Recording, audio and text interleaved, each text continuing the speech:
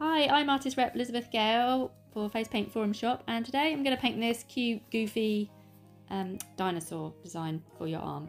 So I'm going to start off with this Fusion Leanne's Rainbow palette, and this one is the Fairy palette.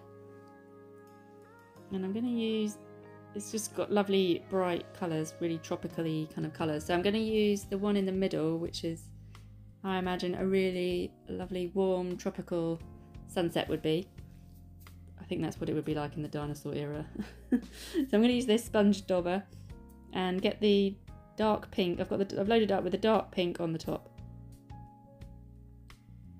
And so you just press down on your arm. You can swivel it a bit just to blend the colours in. And you keep going until you get a really nice round crisp shape.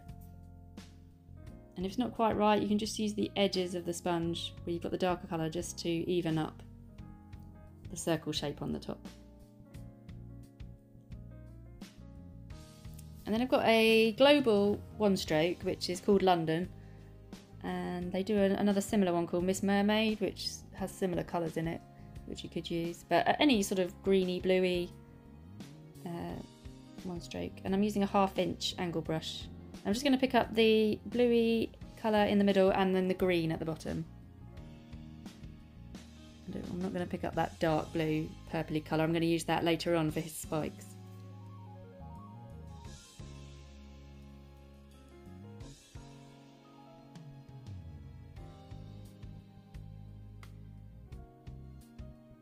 So you've loaded it up really well, and if you've got a little bit of excess you can just wipe it off on the towel, take off a bit of extra water, and then I'm going to do the dinosaur head shape, and it's just going to cover the bottom of this sunset circle that we did earlier. Just going to tidy up. You can take a bit of paint off the bottom, stop it from bleeding through.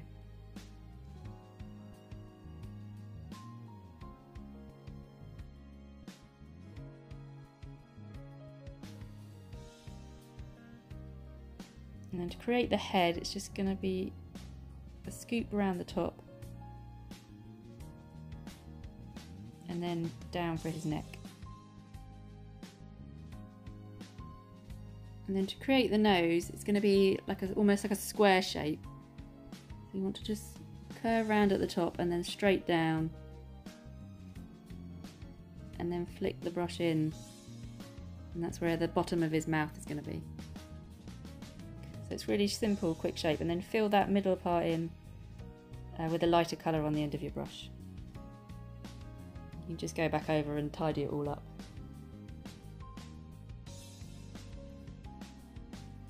And so for the next, to create the green leafy pattern underneath, I'm going to use this DFX one stroke, which is called Snake, and they do quite a few similar ones, different similar colours.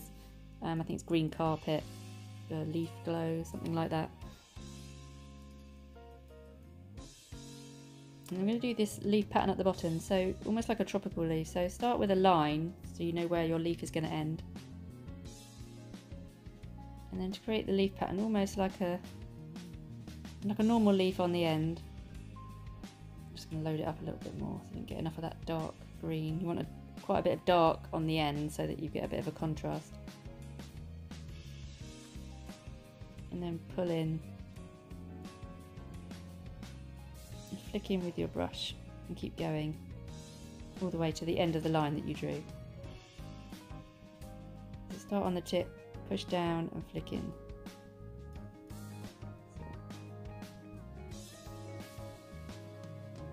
Now load it up a little bit more, and then I'm going to do some more leaf patterns curving down, and this just helps to hide the rest of the neck of the dinosaur.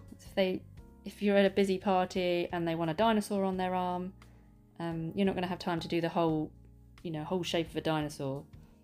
So sometimes I find just painting the head and then disguising it with green leaves and flowers and things like that underneath is an easier solution. I'm just using the end of the brush, the same shapes again, but just making them a bit longer and curving round. And I'm going to do some at the top as well, just to connect the design together. So pushing down and then finishing on the end of your brush.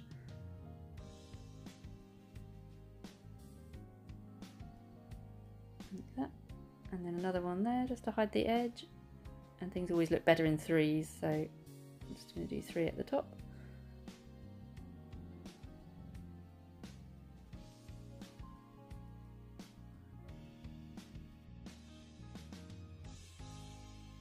And then I'm going to go back to the one stroke that I was using earlier and pick up some of that dark purple, and I've got my number 2 low Cornell brush.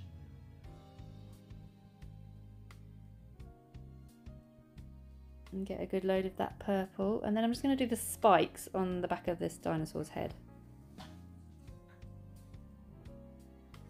So he's going to have 3 in total. So 1 at the top.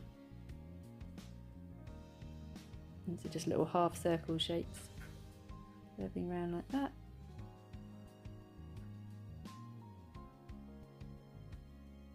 And 1 at the bottom. I'm also going to use the same colour just to do some cute little like scales going down his neck. And vary, it'd be nice, it's nice to vary all the different shapes. So some big ones, some little ones, and then fade them out as it gets to the bottom. And also the same on his top of his nose. Actually, going to make some of them a little bit bigger, just so they stand out a bit more.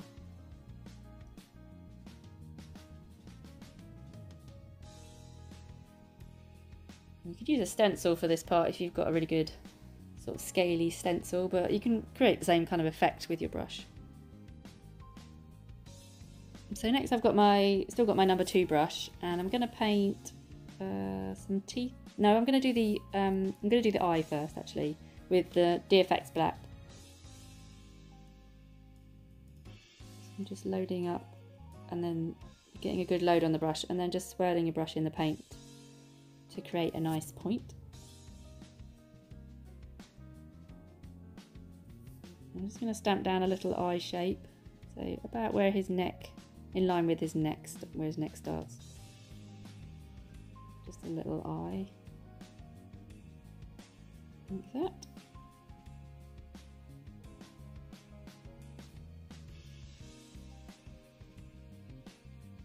And a little eyebrow, and also a little nostril-y, snouty bit. I don't know the technical term for dinosaurs' nostrils. And then I'm going to use the same brush, and this is DFX white. And exactly the same thing, just loading up really well and then swirling it to get a nice point on the brush. And this is going to be his teeth, so his teeth are just going to come down on the line, on that line that you created with the one stroke. So they start off quite big teeth and then they fade out into smaller little ones.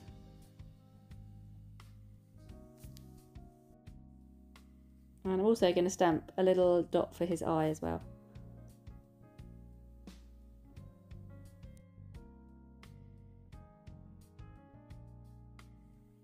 And so next I'm going to start outlining the dino in this dark DFX green. And still using a number 2 brush.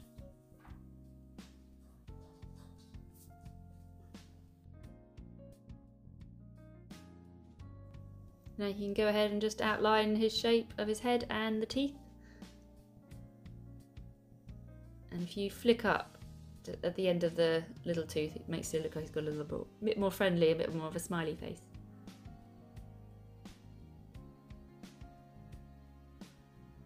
And sometimes outlining in a different colour other than black is quite nice. It's a bit softer, so sometimes black can be quite harsh, so different colour can, like a dark brown looks quite good, or dark, like a wine colour, or dark green.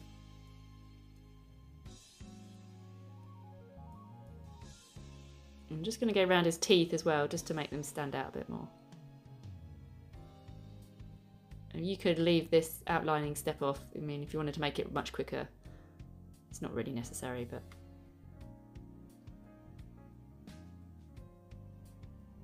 And then I'm going to do some teardrops in the leaf pattern. Just one down the middle, and then a few in between. Again, you could leave this part off.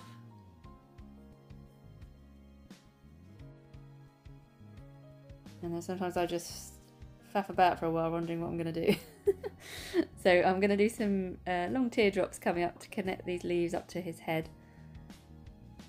And then a swirl coming down, I think. Yeah. There we go.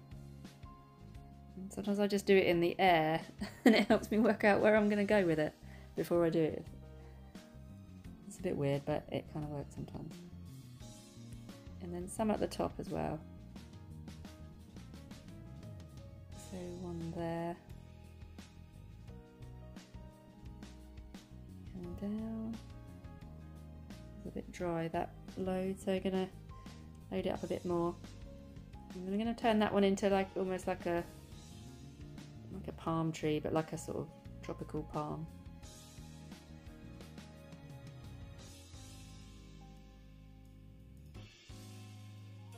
And then add a few more teardrops in. And you could use a stencil if you wanted. If you weren't good at doing line work, you could easily put a palm tree stencil in before you drew the dinosaur head. So you could do your sunset colour first and then do a nice palm tree stencil and then do the head over the top.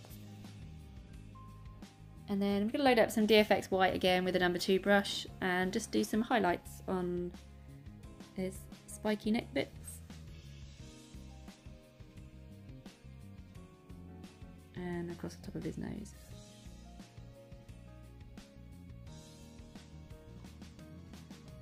And just go over his teeth again, they've gone a bit, sometimes if they go over a darker colour like a green or a dark blue, they need a couple of coats. And then some little starbursts at the top and one underneath.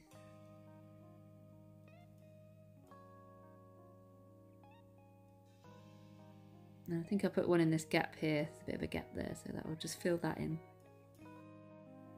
And that's this dinosaur done. I hope you enjoyed this tutorial today, and check out my Instagram page for more arm painting at sparkleface_face painting.